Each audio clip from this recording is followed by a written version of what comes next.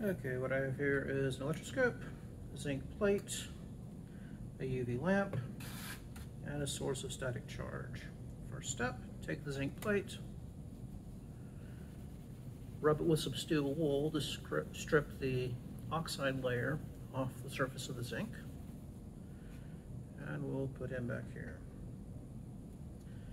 Next up, I'm going to place a positive charge on my electroscope. Now when I bring my UV lamp next to it, nothing happens because it's positively charged. Ground that, and now I want to place a negative charge on here by induction. And now when I bring the UV light next to it, those electrons are blown off the surface, discharging the electroscope. Cheap and dirty photoelectric effect.